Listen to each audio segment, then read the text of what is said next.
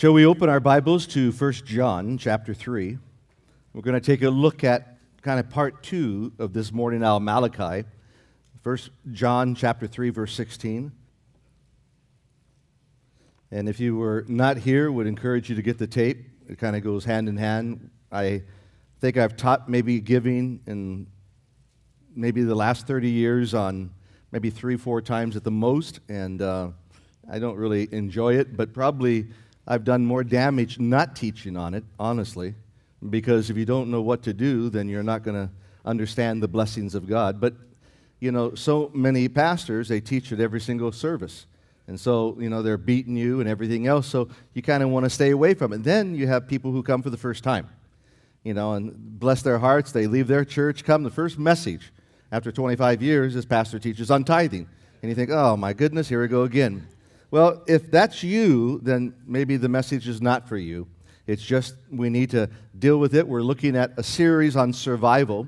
And basically, if I am not being obedient to God and not giving as God has laid out in His Word, then I'm disobedient. And if I'm disobedient, then I'm going to be selfish. And being selfish, I'm going to be more concerned about myself than anybody else. And that is not what the Lord needs right now. If there's ever a time for me to forget myself and begin to live for others, it's right now. And so living for the Lord, and that's what it's all about. In 1 John chapter 3, verse 16, it is one of those as bad as Malachi, but in the New Testament, it says, "Hereby perceive we the love of God." So John now, 90 years old, is writing about that agape love. And he is saying in a very profound way, this is how you're going to tell if you have God's love or not. "Hereby perceive we the love of God, because He laid down His life for us." We ought to lay down our lives for our brethren. So He laid down His life, we ought to lay down our life. Verse 17, "But whosoever has this world's goods, and sees his brother have need, and shuts his bowels of compassion for him, how dwelleth the love of God in him? My little children," verse 18, "let us not love in word, neither in tongue, but in deed and in truth." Father, we thank You that, God, that You have given to us not only Malachi, but, Lord, this evening, 1 John, teaching us the importance of putting others before ourselves. And God, I pray that You would just remind us that what it is to come to a point of dying to ourselves. That, God, it's painful, and yet, Lord, we see things that we would love to do, but, God, we're seeking to know Your will and do what You desire in our lives. And we will thank You and praise You in Jesus' name. Amen. I read this little thing today as I was putting things together, and it kind of blessed my heart. It says the preacher of this church, no doubt Pentecostal, begins to walk around the stage, congregation, you know, and begins to start saying, we need to start walking. We need to start walking. And the congregation says, that's right, preacher, we need to walk. We need to walk like right now. The preacher turns around and says, like fire from Mount Carmel came down, running. We need to run, church. We need to run. And the congregation says, yes, pastor, you need to run and we need to run. Start running. And the preacher says, let's mount up on the wings of eagles like an eagle and fly. And the congregation says, amen. Pastor, we're going to fly. We're going to fly all the way as high as we can get. The preacher begins to talk about flying. We're going to take some money. And the congregation says, no, pastor, let's walk. Let's walk, pastor, let's walk. You know, again, bam, right back to reality. And so, you know, you can pump it up, do everything, but the bottom line is, you know, it's the love of God that constrains a man. And boy, I'll tell you, you ought to do what God wants you to do in your heart. Never be pressured to do anything in your life. And you ought to really give where you're being fed and really support where you're going to fellowship. So oftentimes we give to other things that aren't supporting really the work of God. So tonight, how do you give? And that's kind of interesting. We looked this morning on the heart, but I want to give you some scriptures to really meditate and get this through, and I think it's going to help you. We can either give like flint, or we can give like a sponge, or we can give like a honeycomb. A flint, to get anything out of it, we got to hit you with a hammer, and then all of a sudden the flint begins to come out. And that's not our purpose. Then you get only chips and sparks. To get water out of a sponge, you have to squeeze it. So the more we pressure you, the more we tell you the great needs, the more you feel pressured, and you're going to give that way. The honeycomb just is overflowing with its own sweetness. And I think that when you finally get to a place that you enjoy where you're at, doing what you want to do, giving becomes absolutely natural. It becomes something you want to do, and so you should never be forced into it. And so the conquest of self, it looks for its own advantages. In other words, if you're going to look at how and why do we give and not give, you just really have to get down to selfishness, and that's what it is. If I'm going to be obedient to God, then I'm not going to worry about what the Word says concerning myself. I'm going to be obedient to what God said. So if He says to give, I'm going to give. I'm not going to question it. But if I have to begin to figure out, well, should I do this or should I do that? Then what you're really saying is, am I going to trust God or am I not going to trust God? Am I going to be self-centered or am I going to be sacrificing my life? And if I only give that which I have, then that is a sacrifice. If I'm given out of the abundance, that's not a sacrifice. So he came to the widow, you remember, and he said, let me show you guys something, the 12 disciples. He said, look at this widow. She's given everything she has, 2 widow mites. To the Pharisees, they were given what they had. In other words, they were given out of the abundance, but not really costing them. Jesus said, you remember, to the widow, this woman has given her whole life's earning, 2/10 of a cent, basically 1/4 of a cent. Then we read that David, when he sinned, he came to buy this threshing floor. And Aaron said, go ahead and I'll give you this, I'll sell it for this much. And David said, no, I'll not give to the Lord except it cost me.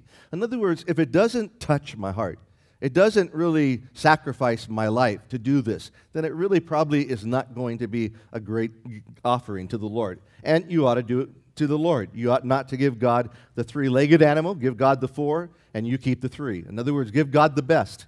That's always what you want to do in your life. And so it looks for its own advantages. In other words, it disregards the needs and feelings of others. That's selfishness.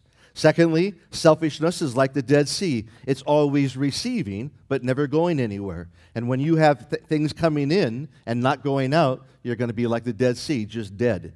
And selfishness is like a rust of a ship. You're going to have to scrub it and paint it and scrub it and paint it because the rust is always going to keep coming back. Selfishness is always going to kind of creep up and begin to defend your position or declare who you are. And once again, selfishness is really high treason against Most High God. God's saying that He is the Lord and He makes the call and I need to be obedient. But we see in the Bible many times about selfishness. Lot was extremely selfish. He was the nephew. He was not the uncle. It was, you remember, Abraham was the uncle who took his nephew Lot with him. Out of disobedience, yet Abraham did it anyway and said, once again, Lot, go ahead and choose what you want. Instead of Lot saying, no, Moses, you are my elder, Abraham, you're my elder, and you can make the choice, he went and made the choice, and it was a bad choice.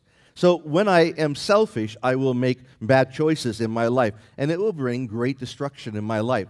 Saul was a selfish man. And how do I know that? Because Samuel said, Saul, I want you to go out and kill Agag. And he was really a symbolic representation of the flesh. And when he came back, he had the sheep and he had Agag. And Samuel couldn't see at that point. He was blind. He said, what is that babbling I hear? And who is this standing before me? And this is what Saul said. Oh, the people made me do it. Well, that is about the most selfish thing in the world. It's kind of like Adam when he got caught. Well, I didn't do it. It's the woman you gave me. She did it. And the woman said, not me. It's a serpent you made. So God is constantly getting blamed. Or what about Achan? I think this is a great story when you think about it. God said, I'm going to give you all the land. All I would like to have is Jericho. Just this little city of Jericho, I'd like to have that. You can have all of Canaan for your own possessions, houses that you have not built, places you have not lived, vineyards you have not built. Just, I want Jericho. I want the first fruit of the land. And so everyone understood except Achan. And when you understand his name, it means trouble. And he was one Achan dude when God got done with him.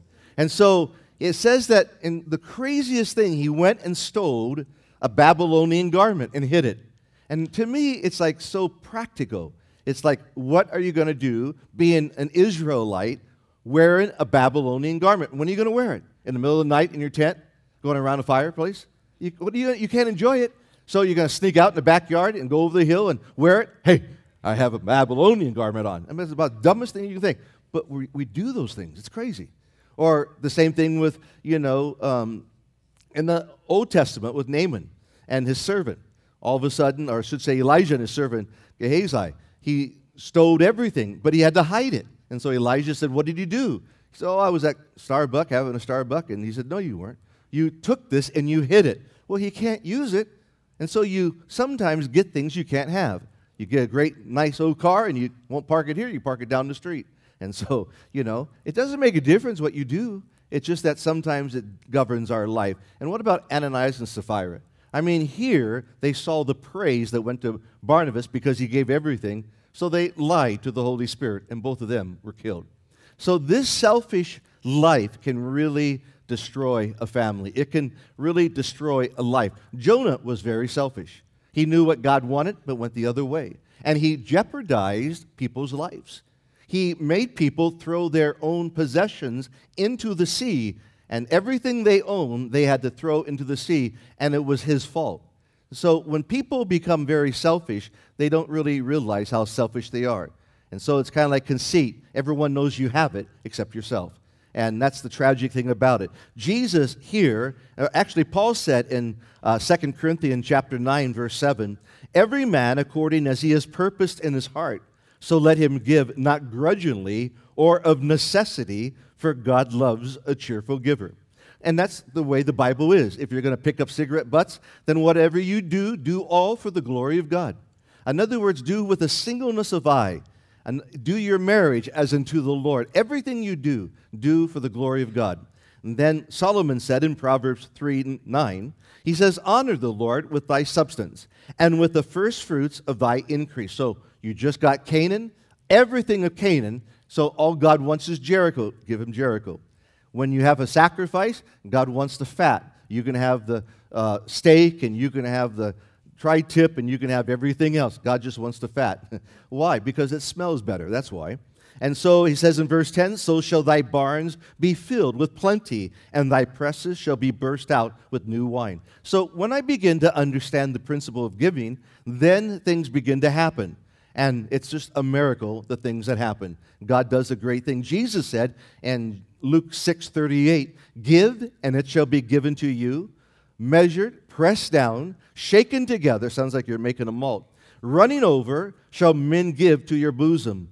For the same measure that ye melt, it shall be met to you. In other words, the way that you have done it to others, it will be given to you. Ecclesiastes says, cast it out 7 ways. 8, it will come back to you 1 way. In other words, when you minister and bless and give, sooner or later, it's going to come back your way. You don't know where, but it's going to do that. Jesus said in Matthew 6:19, lay not up for yourself treasures upon the earth, where moth and rust does corrupt, and where thieves break through and steal. But lay up yourself treasures in heaven, where neither moth or rust does corrupt, where thieves do not break through nor steal. For where your treasure is, there will be your heart. And Jesus was saying, if you're going to be and understand the greatness of really investing, you can look at all the investments you've made, and they will never equal up to what you've given to the Lord. God will take it, multiply it, and He'll do more for the kingdom of God. And it's a great thing when you begin to realize the freedom. And so, I like to give things away. So God, give us a church that people give us things. And so we get computers and we give them away. And people do things and we give it away. I like doing that. So if you're like that, you like to give things away, and you say, well, we have nothing to give, then start giving something away. And God will begin to add to it, multiply it, and so on. But in 1 Corinthians, it goes on to declare, now concerning the collection of the saints, and this is what we're going to look at tonight, concerning the collection of the saints, as I give order to the church of Galatia, even so do ye. Upon the first day of the week, let every one of you lay himself in store as God has prospered him, that there be no gathering when I come. So that verse is a pretty powerful verse. There's 5 incredible little simple tips to do. And I think if you could really pray about this, take it down, it's kind of interesting. I read this in the Wall Street Journal. This was put in the Wall Street Journal. It defined money from the Wall Street Journal. Someone wrote, an article which may be used as a universal passport to everything except heaven, and as a universal provider for everything except happiness. Isn't that profound? In other words, money is great. I mean, let's go out and have some In-N-Outs. If we had it all, we'd buy In-N-Out for everybody tonight. Wouldn't that be fun? But that's all you can do is put fat in people. It won't get you to heaven. So, and then someone's going to murmur, my In-N-Out wasn't cooked right. Well, it just bums you out. So here he says, as an article which may be used as a universal passport to everything except heaven. You can open doors, you can feed the blind, you can do so many things, but it will not get you to heaven. Secondly, and as a universal provider for everything except happiness. It will not bring you happiness. More millionaires and billionaires have killed themselves because of this incredible burden of money. It can go quick as you think. But in verse 2 of 1 Corinthians chapter 16, upon the first day of the week, and what we're going to look at is 5 things. Number 1, we're going to give promptly in verse 2. We're going to give personally in verse 2. We're going to give properly in verse 2.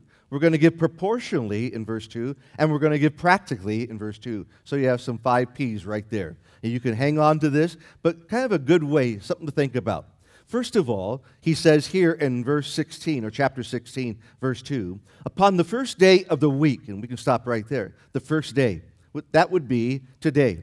In other words, set aside that which you want to do. You don't have to run in here and, what are we going to do? What are we going to do? You ought to be prepared. The last thing you want to do is like, well, I don't care. I mean, you can do whatever you want. But really the proper way to do it is to know in your heart what you want to do before you come. It's like worship. Now, there are moments where you get inspired and you want to give more. That's fine. Or there are moments like you completely forgot and you're trying to do it. So, you can't find anything. Well, here's $1. Well, that's good. I mean, praise God. But is that really what you should have done? Have you made this area of tithing a part of your worship, your giving? Because it's between you and God, not between anyone else. It's what you have purposed, and when you do it is the first day of the week. Now, we have different things, and people work different hours, and things happen, so we have boxes in the back of the church. And the reason why, let me just tell you, because I don't want you giving me the money, or I don't want you giving the pastors the money. We don't want that temptation. We don't want to touch the money, so I don't touch it. I can honestly say and look you right in the face and say I have never touched it, or looked at it, or taken it, or I don't even know who's given it. And that's the best. Because if you only give $1 and I find out, I'm going to come knock on your door.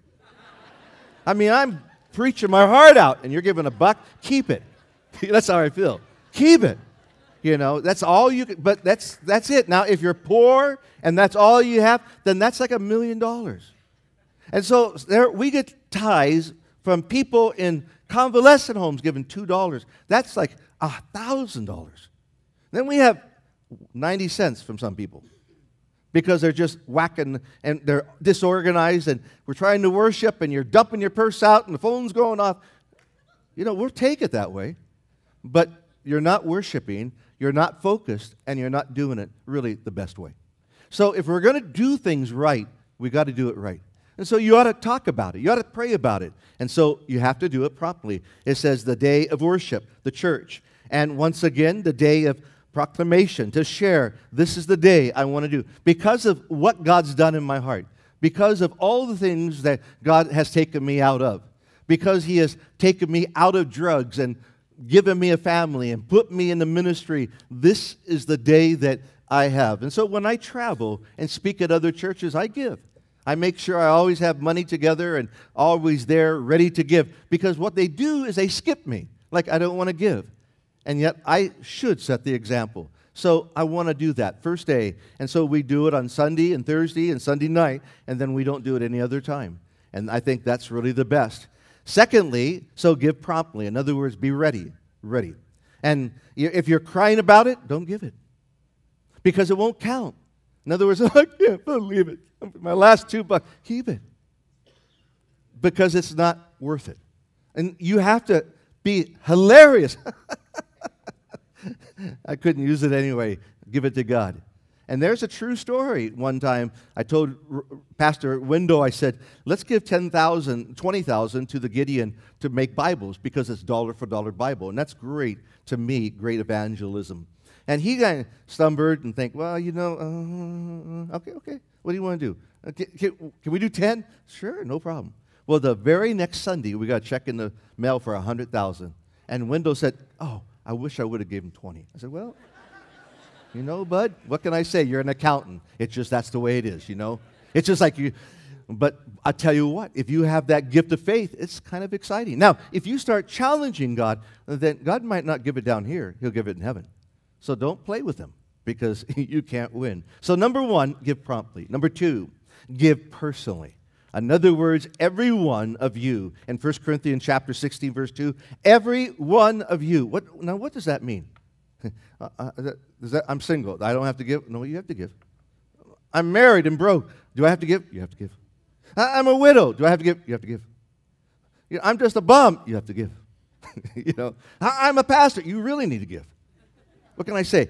So it has nothing to do with rich or poor, has nothing to do with healthy or sick, has nothing to do with young or elder, has nothing to do with married or single.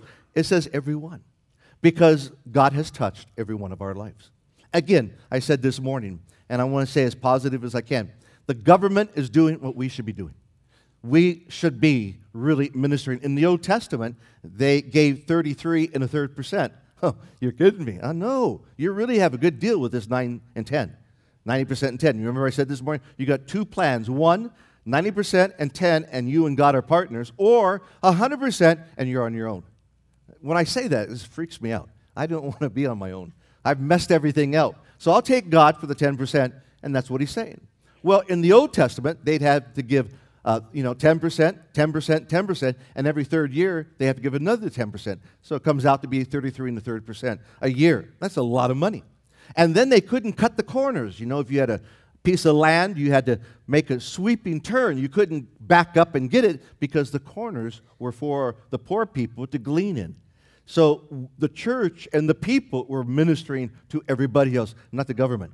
But because people are not doing what they should, now it falls on the government when it's totally the church's responsibility.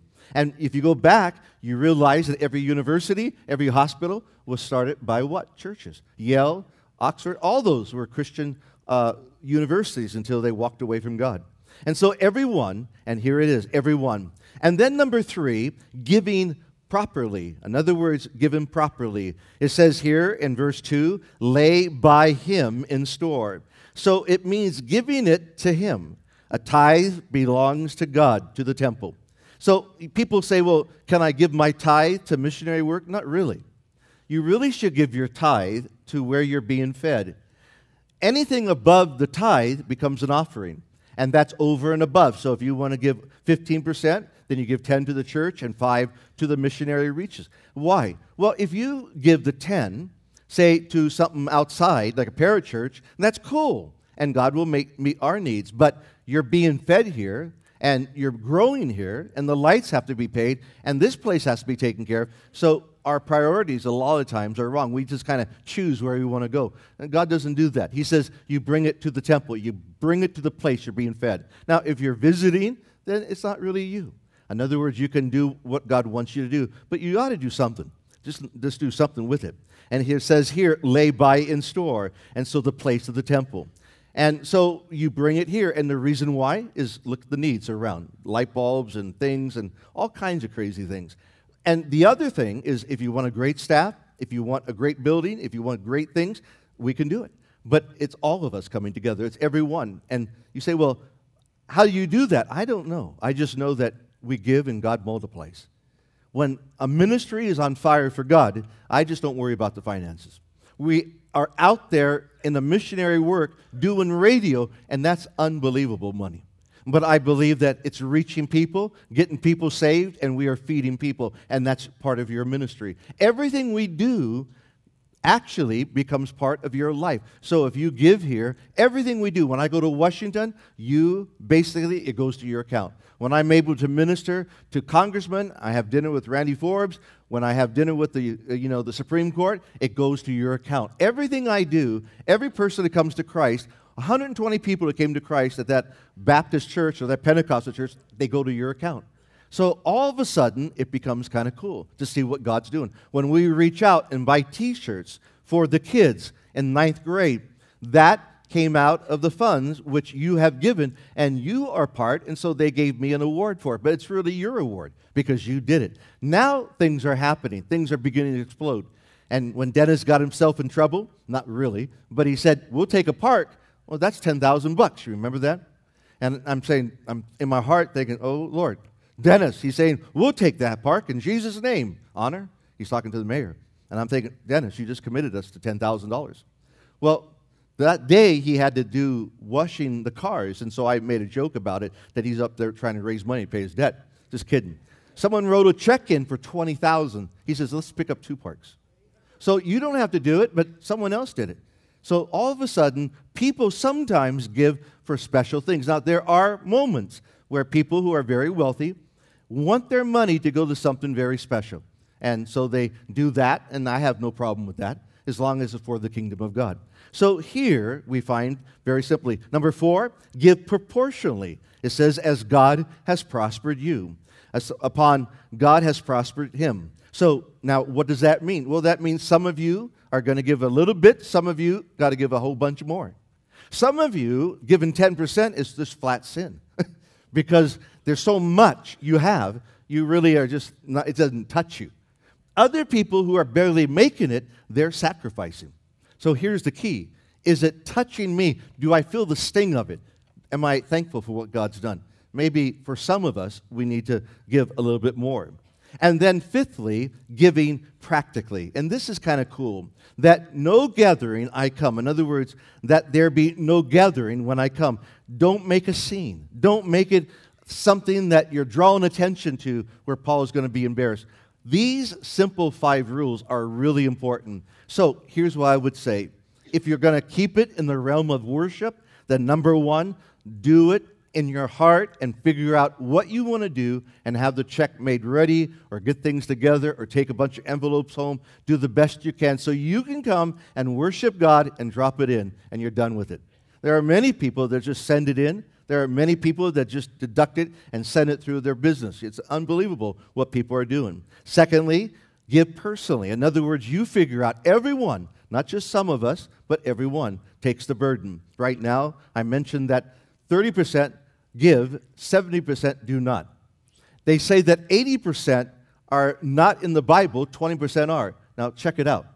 You basically have a carnal church. So I'm ministering to a church that is disobedient in giving and disobedient in reading God's Word. So Kevin has to prime the tank and get it going. And by the last song, you're excited. Now, not this church. You guys are excited all the time. And all of a sudden, this church is fun to teach at. And you basically are pretty good givers. So I'm blessed. I mean, this is the best church I've ever had in my life. But yeah, you can clap. It should be. You know, it's the greatest church we've ever had because it's cross-culture. We're learning, we're growing, and we're having all kinds of fun doing it. And so those are the principles. Now, let me bring one other thing to you. When Jesus ministered to the rich man, you remember him, the rich man? He had a farm, and he kind of defined selfishness. And I want to kind of end before communion. And he was successful. In other words, he was very, very successful. And Jesus tells this parable not to embarrass him and not to get on his case. And I think a lot of times we make a mistake. There's nothing wrong with being wealthy and rich. There's nothing wrong with having homes and cars and boats and everything else. And there's nothing wrong with being able to be used by God in some of these exciting ways. There's nothing wrong with it. But what's wrong with this story is the man did not bring God into his life. That's what's wrong. I was asked to teach 1,000 bankers about something of Christianity. And so I chose this passage. And I talked about the rich farmer, that this night God was going to require his soul. And it wasn't wrong that he invested. Wasn't wrong that he tore down his barns. Wasn't wrong that he was now making more money and using money and prospering himself. What was wrong is that God is never mentioned in it. It's all about him. That's the problem I have with people that become wealthy. The Bible says not many rich, not many nobles make it into the kingdom of God because it turns your heart. He said to Solomon, be careful because these women are going to turn your heart in a very horrible way. And it's about enjoying things. And he was satisfied. In other words, he was willing to rob God. This man was willing to rob his family. This man never did anything for anybody else. And that's what really bothered the Lord. You see, here God gave this man incredible wealth. He was absolutely, no doubt, one of the most wealthiest men in the Bible at this time. It's a parable. He's wealthy. But what did he do with it? He took it to himself. He held on to it. We have old saying, you remember in the world, don't hoard that joint. I'm going to give it. Don't hold on to it. He held on to it. He was hoarding everything. I'm not going to give it. I'm not going to give it. And all of a sudden, he's holding on to it. That's what bothered the Lord. I gave this to you because I wanted you to use it for the kingdom of God and to help other people. As you saw fit, as you opened your eyes, as you saw needs, you can do that. Now, you look at, what sometimes Bill Gates is doing. What did he make? $51 billion last year. And then, what's his name? Just gave him $49 billion. So here's the wealthiest man in the earth. And Bill Gates just said, I'm not giving anything to my children. Which is probably good. Because he's going to definitely take care of them. But he's not going to give them a vast wealth because they can't handle it. So what does he do with it? He's trying to deal with cancer, trying to deal with all this stuff. That's what people do that we don't see outside this body. People that are very wealthy usually invest or do things or buy things or build hospitals. I know people that are personal friends that have given churches, or I should say the hospital, $10 million up here, and over here $5 million, and another person gave $8 million over here to this hospital. They're trying to help people, and that's what they're doing. So you're saying, well, give it to me and I'll bless people. Well, they did that when they had nothing. You see, but if I'm not doing it now, I won't do it then. And that's the problem we have.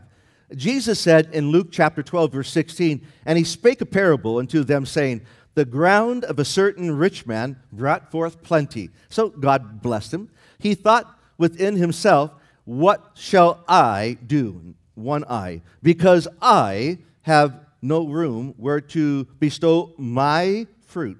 He said that this will I do. I will put down my barn and build greater, and there will I bestow my fruit and my goods. And I will say to my soul, so thou hast done good. But God said, you fool, this night your soul is required. There's nothing about other people. That is what selfishness is about.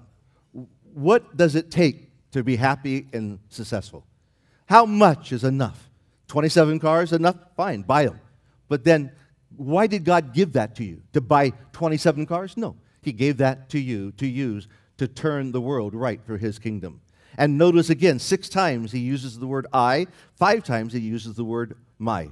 Then in verse 17 through 19, he was a foolish owner. And he thought within himself, saying, what shall I do, because I have no room and there to bestow my fruit? He's going on, I. And that was the problem. He condemned everybody else. And it wasn't that God condemned capitalism. Here, capitalism didn't belong to him. And he didn't condemn socialism, but he condemned selfishness. Because who gave it to you? God. And that's all I'm saying. If you get a bonus, you ought to just stop and think, God, thanks. You don't say, I did this. You say, God, thanks. Now, what would you have me to do? What would you have me pay off? How would you have me to, oh no, I'm going to go buy a new car. Wait, you're in a recession. You're going under. Think about it. No, I don't have to. I can do what I want. No, you can't. It's not your money. It's God's. God gave you the money. God made you a steward. God made you faithful. God wants you to be responsible. And check it out. The more faithful you are to bring God into your life, the more God's going to give you. I like that. I'll try real hard to give you, so it's not prosperity. That whole prosperity thing on television is an upside-down pyramid. In other words, it's like you give, and you have nothing, but I have everything.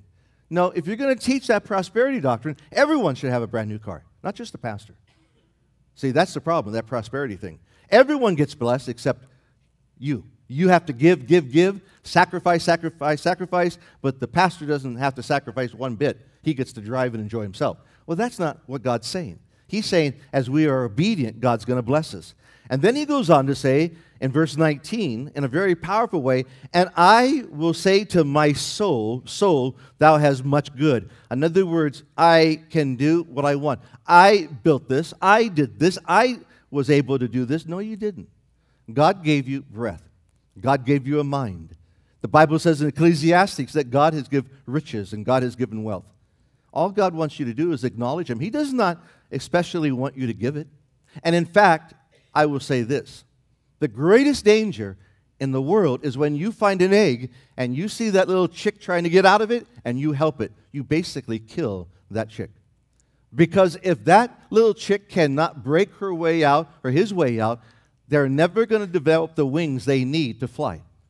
And so by helping, you now take away the ability for it to gain muscles. So sometimes we use the money to help people when we shouldn't. So you have to ask God permission. Do I use my wealth for this or do I use my wealth for that? The question is, do I bear fruit? Do I see fruit? Do I see people coming to Christ? Where can I put the volume of money where I really need to see it, where it's going to make a real difference? Otherwise, no, you do not have to help somebody. You see a brother who have need, he's begging, he should be working. I wouldn't give to him. I'd help him find a job.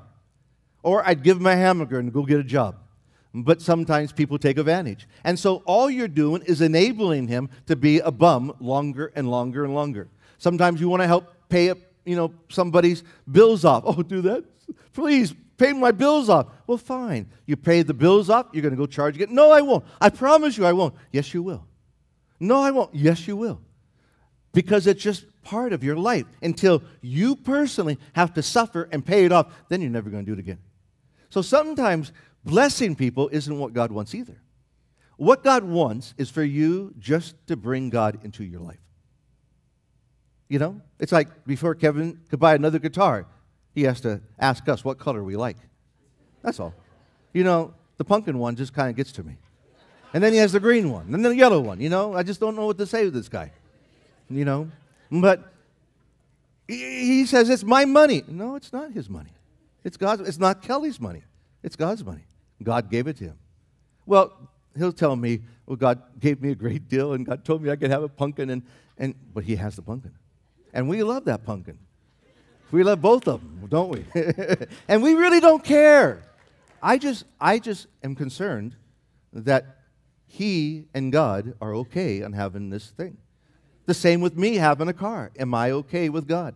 See, I don't care what you have, or what you drive, or where you live, or how many homes. I just want to make sure you don't leave God out of it. Because who gave it to you? God.